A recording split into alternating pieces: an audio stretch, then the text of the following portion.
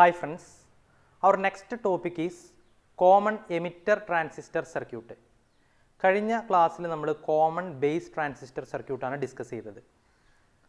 അപ്പോൾ നമ്മൾ പറഞ്ഞിട്ടുണ്ടായിരുന്നു input output സെക്ഷൻസിനെ base terminal of the transistor common ആയിട്ട് വരികയാണെങ്കിൽ അത്തരം ട്രാൻസിസ്റ്റർ സർക്യൂട്ടിനെയാണ് നമ്മൾ കോമൺ ബേസ് ട്രാൻസിസ്റ്റർ സർക്യൂട്ട് എന്ന് വിളിക്കുക, അല്ലെങ്കിൽ കോമൺ ബേസ് ട്രാൻസിസ്റ്റർ കോൺഫിഗറേഷൻ എന്നും വിളിക്കാം.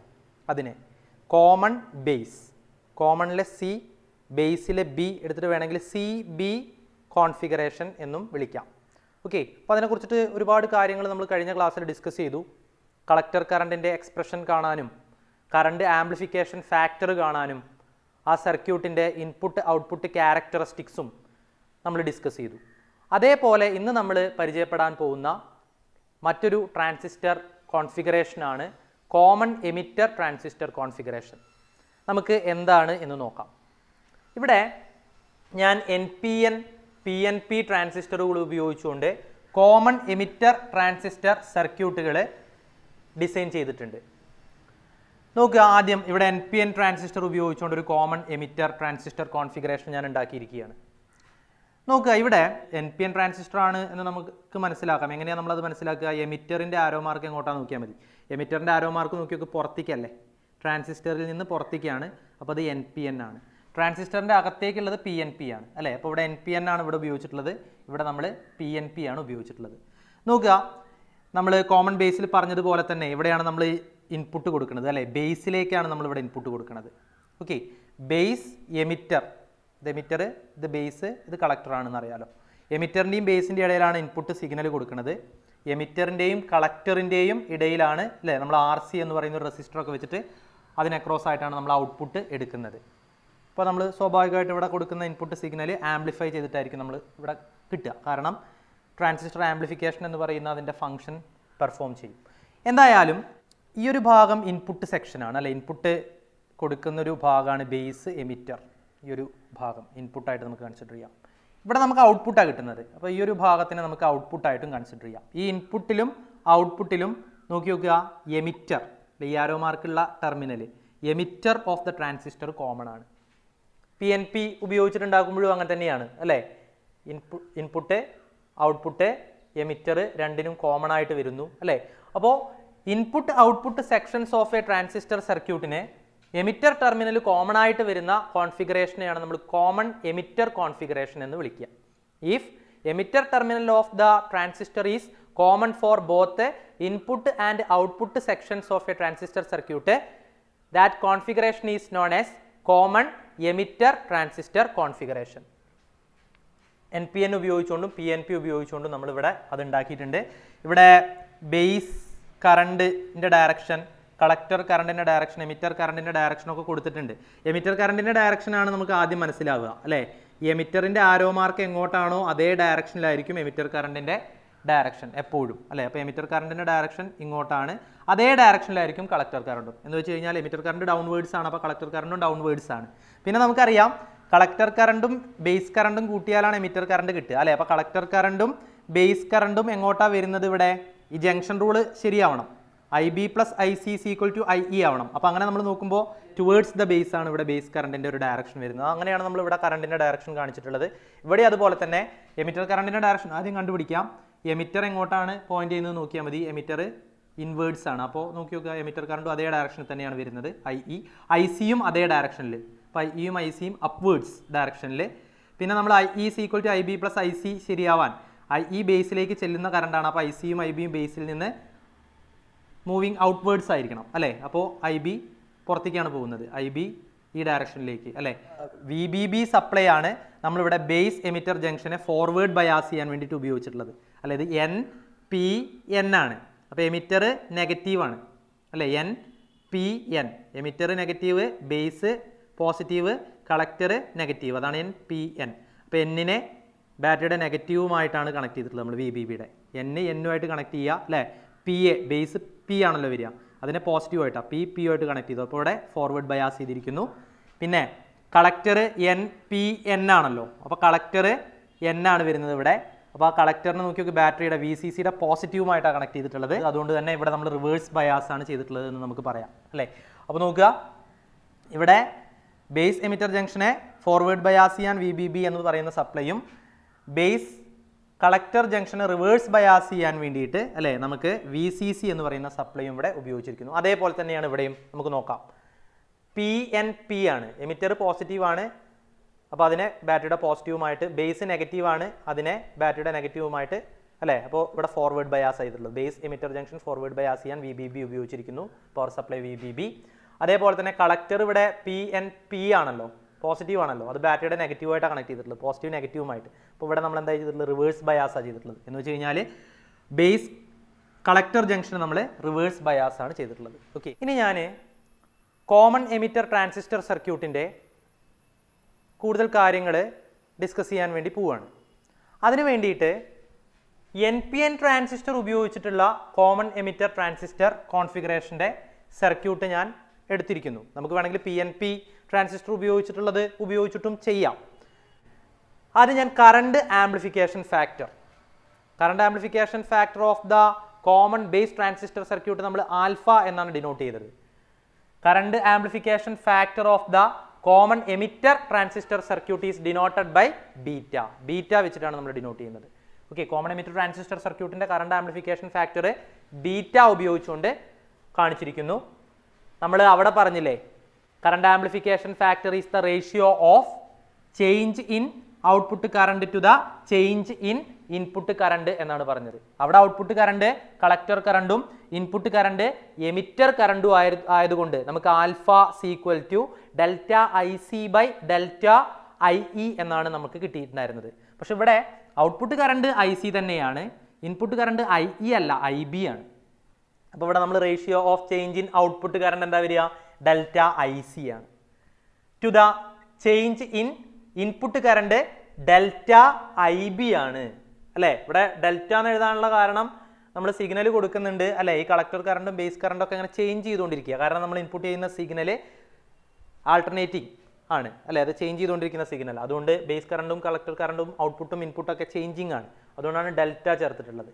ഓക്കെ, അപ്പോൾ here current amplification factor beta is the ratio of change in collector current to the change in base current. Current amplification factor of a common emitter transistor configuration is the ratio of change in collector current to the change in base current. Beta equal to delta IC by delta IB. Okay, ഇനി നമ്മൾ alpha പറഞ്ഞു, current amplification factor in common base transistor configuration. Beta ഇപ്പോൾ നമ്മൾ പറഞ്ഞു current amplification factor in common emitter transistor configuration. ഇത് രണ്ടും തമ്മിലുള്ള relation നമ്മൾ കണ്ടെത്തുകയാണ്, relation between alpha and beta. അപ്പോൾ അതിന് വേണ്ടിയിട്ട് ബീറ്റയ്ക്കുള്ള എക്സ്പ്രഷൻ നമുക്ക് പറയാം, beta equal to delta IC by delta IB ആണ്. ഏതൊരു ട്രാൻസിസ്റ്ററിലും IE equal to IC plus IB ആണ് അല്ലെ. Emitter current is the sum of collector current and base current ആണ്. ഓക്കെ, അപ്പോൾ ഇത് ചേഞ്ചിങ് ആണെങ്കിൽ അല്ലേ നമുക്ക് വേണമെങ്കിൽ ഇതിനെ എങ്ങനെ എഴുതാം, delta IE equal to delta IC plus delta IB. Okay, എല്ലാറ്റിലും നമ്മൾ ഡെൽറ്റ ചേർത്തു. നോക്കുക, ഈ ഡെൽറ്റ IBനെ മാത്രം നമ്മൾ റൈറ്റ് ഹാൻഡ് സൈഡിൽ നിർത്തുകയാണ്. ഈ ഡെൽറ്റ ICനെ ലെഫ്റ്റ് ഹാൻഡ് സൈഡിലേക്ക് കൊണ്ടുവന്നു കഴിഞ്ഞാൽ അത് മൈനസ് ഡെൽറ്റ IC ആവും അല്ലേ. അപ്പോൾ delta IB equal to delta IE minus delta IC എന്ന് നമ്മൾ എഴുതുന്നു. അതിന് ഞാൻ ഇക്വേഷൻ നമ്പർ 2 എന്ന് കൊടുത്തു. നേരത്തെ beta equal to delta IC by delta IBക്ക് equation 1 എന്നും കൊടുക്കുകയാണ്. ഇനി ഞാൻ ഇക്വേഷൻ 2 ഇക്വേഷൻ 1ൽ സബ്സ്റ്റിറ്റ്യൂട്ട് ചെയ്യുക. എന്ന് വെച്ച് കഴിഞ്ഞാൽ ഈ ഡെൽറ്റ IBയുടെ സ്ഥാനത്ത് delta IE minus delta IC കൊടുക്കുകയാണ്. അങ്ങനെ കൊടുത്താൽ equation 1 എങ്ങനെയാവും, beta equal to delta IC by delta IBയുടെ സ്ഥാനത്ത് delta IE minus delta IC. Okay, ഇനി ഞാൻ എന്ത് ചെയ്യാന്നറിയോ, ഈ beta equal to delta IC by delta IE minus delta IC എന്ന് പറയുന്ന ഇക്വേഷൻ്റെ റൈറ്റ് ഹാൻഡ് സൈഡിൽ ന്യൂമറേറ്റർ പാർട്ടും ഡിനോമിനേറ്റർ പാർട്ടും ഉണ്ട്. അതിനെ രണ്ടിനെയും ഞാൻ ഡെൽറ്റ IE കൊണ്ട് ഡിവൈഡ് ചെയ്യാണ്. ന്യൂമറേറ്ററിനെയും ഡിനോമിനേറ്ററിനെയും ഒരേ സാധനം കൊണ്ട് നമുക്ക് ഡിവൈഡ് ചെയ്യാം, ഫ്രാക്ഷൻ്റെ വാല്യൂവിന് മാറ്റമൊന്നും ഉണ്ടാവില്ല. അപ്പോൾ നമ്മളത് ചെയ്യാണ്. ബീറ്റ ഈക്വൽ ടു ആദ്യം ന്യൂമറേറ്ററിനെ ഡിവൈഡ് ചെയ്യുന്നു, delta IC by delta IE. ഇനി ഡിനോമിനേറ്ററിനെ ഡിവൈഡ് ചെയ്യാണ്, ആദ്യം delta IEനെ, delta IE by delta IE എത്രയാണ്, 1 ആണ്, minus delta IC by delta IE. അപ്പോൾ ഇങ്ങനെയായി beta equal to delta IC by delta IE divided by 1 minus delta IC by delta IE ആയി.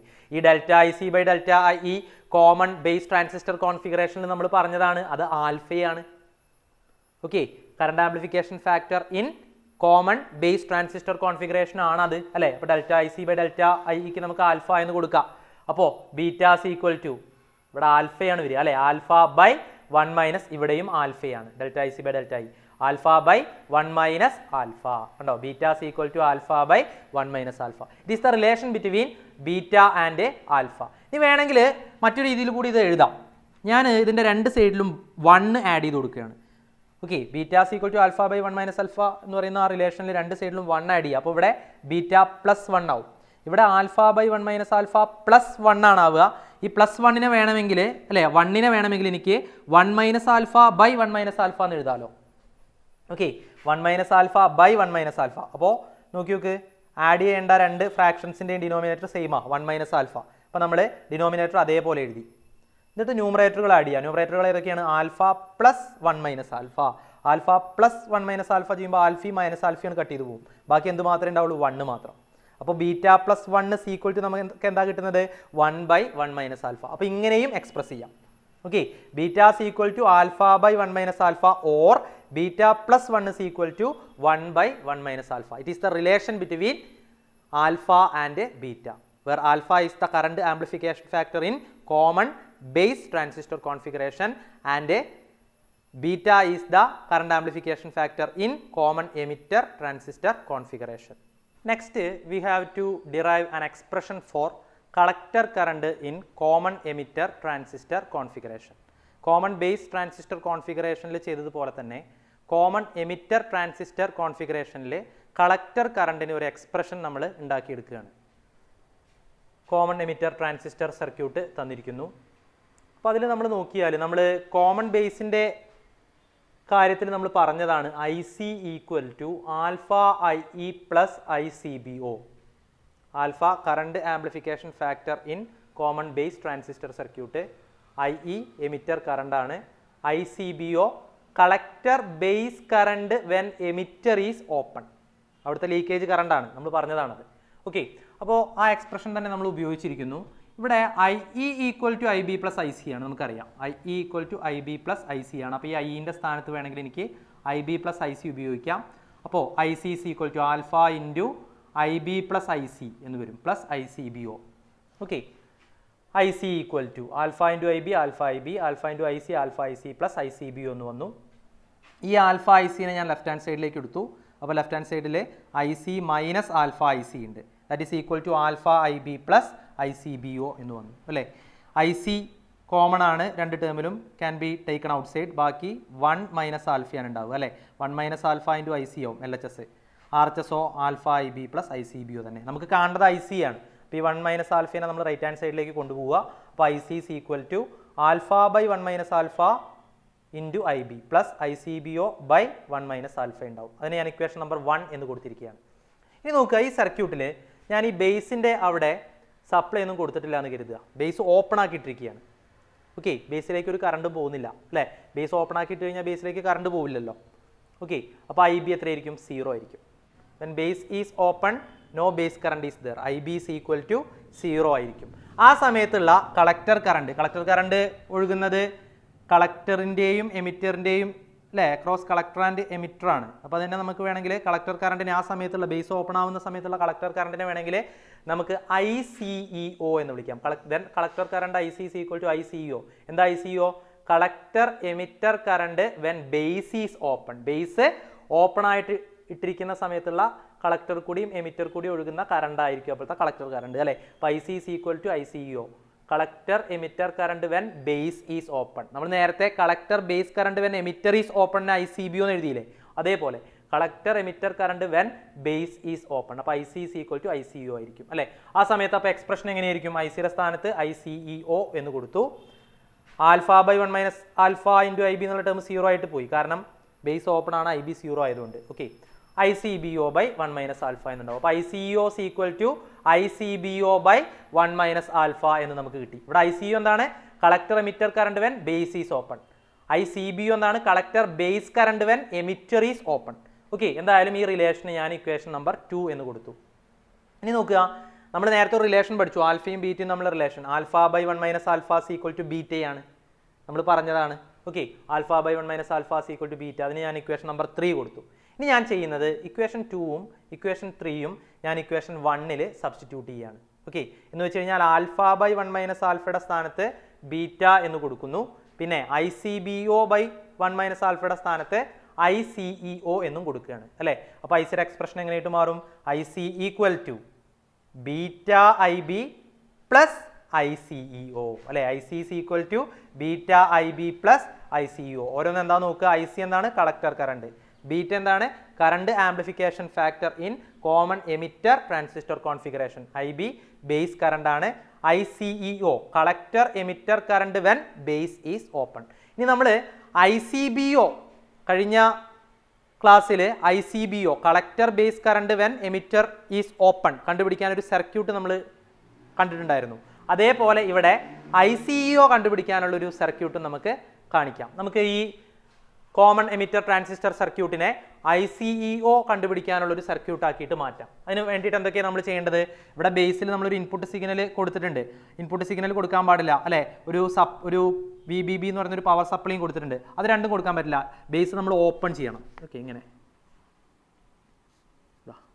Open ആണ്. Base open അല്ലേ. Base open ആണ്. Okay, ഇനി നോക്കി നോക്കുക. ഇവിടെ നമ്മൾ ഈ സപ്ലൈ ഇവിടെ വരച്ചിട്ടുണ്ടായിരുന്ന സപ്ലൈ നമ്മൾ ഇവിടെ കൊടുത്തു. VCC എന്ന് പറയുന്നൊരു സപ്ലൈ, അതിനെ ഗ്രൗണ്ട് ചെയ്തു. VCC.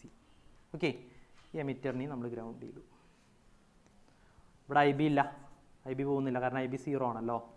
ആ സമയത്ത് ഉണ്ടാകുന്ന ഈ കറണ്ട് IC എന്ന് പറയുന്ന ആൾ എന്തായിട്ട് മാറിയിട്ടുണ്ടാവും? ICEO ആയിട്ട് മാറിയിട്ടുണ്ടാവും. Collector emitter current when base is open. അതേ കറണ്ട് തന്നെ ആയിരിക്കും ഇത് കൂടിയും പാസ് ചെയ്യുക അല്ലേ. ഈ കറണ്ട് തന്നെയായിരിക്കും ICEO. കാരണം എന്താ? ഇവിടെ ബേസ് കറണ്ട് 0 ആണ്, IB 0 ആണ്. അപ്പോൾ IE is equal to IC plus IB അല്ലേ. അപ്പോൾ IE is equal to ICEO plus 0 വരിക. ഇത് ICEO ആയിരിക്കും. ഓക്കെ, അപ്പോൾ നോക്കുക, ഈ ഒരു സർക്യൂട്ടിൽ നമ്മൾ കളക്ടറിൻ്റെ അവിടുത്തെ കറണ്ടോ അല്ലെങ്കിൽ എമിറ്റർ കറണ്ടോ നോക്കിക്കഴിഞ്ഞാൽ അത് എത്രയായിരിക്കും? ICEO ആയിരിക്കും. ഓക്കെ, അപ്പോൾ ഇങ്ങനെ നമുക്ക് ICEO കണ്ടുപിടിക്കാം. ഇവിടെ ഇൻപുട്ടൊന്നും കൊടുക്കാത്തതുകൊണ്ട് നമുക്ക് ഔട്ട്പുട്ടൊന്നും എടുക്കേണ്ട കാര്യമല്ല. ഓക്കെ, അപ്പോൾ ഈ ഒരു സർക്യൂട്ട് ഉപയോഗിച്ചുകൊണ്ട് നമുക്ക് ഈ ICEO കണ്ടുപിടിക്കുകയും ചെയ്യാം. ഇതേപോലെ തന്നെയാണ് ICBO കണ്ടുപിടിക്കാനുള്ള സർക്യൂട്ട് നമ്മൾ ഉണ്ടാക്കിയത് കേട്ടോ. അതിലും നമ്മൾ ഇതേപോലെ തന്നെ കോമൺ ബേസ് ട്രാൻസിസ്റ്റർ സർക്യൂട്ടിൽ എമിറ്റർ ഭാഗം ഇതേപോലെ ഓപ്പൺ ചെയ്തു അല്ലേ. അവിടുത്തെ ബേസ് ആണ് നമ്മളിങ്ങനെ ഗ്രൗണ്ട് ചെയ്തു. പിന്നെ ഇവിടെ ഉണ്ടായിരുന്ന ആ ഒരു സപ്ലൈ VCC എന്ന് പറയുന്ന സപ്ലൈനെ നമ്മൾ ഈ രീതിയിൽ കണക്ട് ചെയ്തിട്ട് ഗ്രൗണ്ട് ചെയ്യാണ് അവിടെ ചെയ്തത്. നിങ്ങൾ ആ സർക്യൂട്ട് പരിശോധിച്ച് കഴിഞ്ഞാൽ നിങ്ങൾക്ക് കാണാം. ഓക്കെ, അപ്പോൾ എന്തായാലും ഈ രീതിയിലാണ് ICEO കണ്ടുപിടിക്കാനുള്ള സർക്യൂട്ട് നമ്മൾ ഉണ്ടാക്കുന്നത്.